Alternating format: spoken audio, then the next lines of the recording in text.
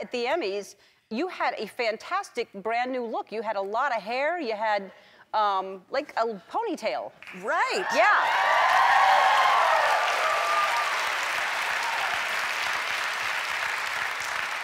Yeah, well, I have a brilliant hairdresser, Jonathan Henyasak, and David DeLeon, who does my makeup, and they spent a whole day. We decided to have a good time, and they're really good at it. Have you done that look before? Yeah.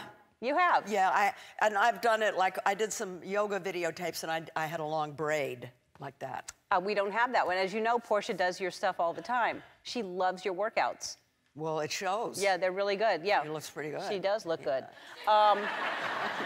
You're right. So at the Emmys, there was a reunion of Lily and Dolly and you, and people went crazy. I know, wasn't that amazing? Well, no, I mean, obviously they'd go crazy, the three of you. I think you should do another movie. I think the three of you should remake 9 to 5. I mean, a whole current version. Right, but at our ages, either we'd own the company or we'd be in a retirement home. So well, we'd have to be... Actually, that's a really good idea that you're in a retirement home. Nowadays, though, it wouldn't be called 9 to 5. It'd be called, what would it be called? Like 5 to 9. Yeah, yeah, or 5 to 11 or so. Yeah, 5 to 9. That's good. 5 to 9. And a retirement home, and the guy running it. Give me a... Yes, yeah. we did it. 5 to 9.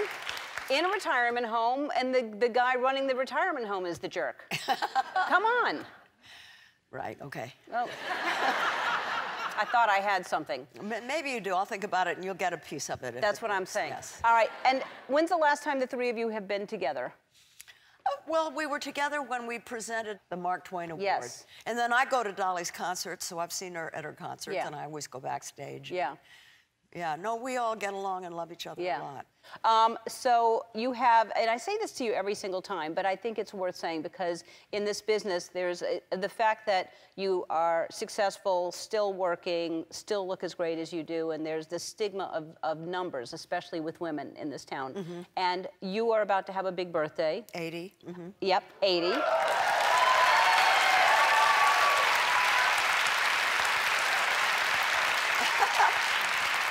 Well, you know, here's the thing.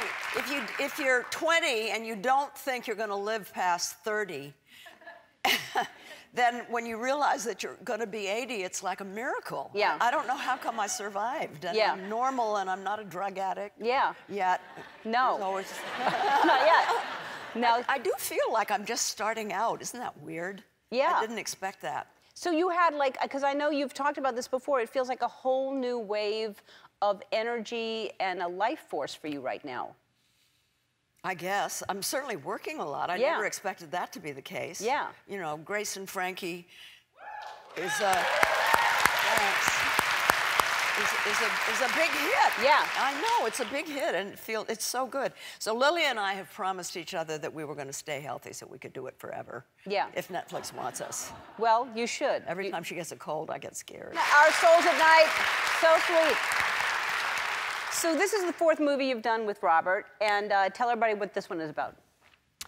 It's about 2 old people who live in a very, very, very small town in the Great Plains. It's based on a book by Ken Hare, beautiful book, wonderful story. And they don't really know each other, although they do live kind of close to each other, but he was involved earlier in his life in a scandal. And I come to his house. I'm lonely, I'm a widow, to ask him to sleep in my bed at night. And, you know, and we sleep in the bed at night and talk. And talk. Right. It's a good idea. It can go further than that. Right, exactly. I understand that you weren't really happy with the love scene. Well, there is eventually a love scene. No, well, I mean, I was happy with it. I'm unhappy because it was so short. I see. I see. That's what it is. But you've been in bed with, how many? I've been in bed with Bob a so lot. many, yeah, with him a lot. Yeah. A lot. So you'd think that y'all would be in bed longer. Look, I mean, so you did, which movies have you done with him? God, wasn't he gorgeous? Oh. Yeah. I did The Chase. That was our first movie together. Mm-hmm. And then Barefoot in the Park. We were in bed a lot there. Yeah. Oh, yeah. Yeah. Oh. Yeah. Yeah. I remember that we had Yeah. time. But you know, it's funny, in the sort of 2/3 of the way through Our Souls at Night, the last one that I did with him, there's a scene where I think he decides that the time has come, and he invites me to come to Denver and stay at this hotel, and we're checking in, and it suddenly hit me. I said, Bob, does this remind you of anything? And of course, he didn't remember. And I said, Barefoot in the Park. This is the second time that we're checking into a hotel never having slept together before.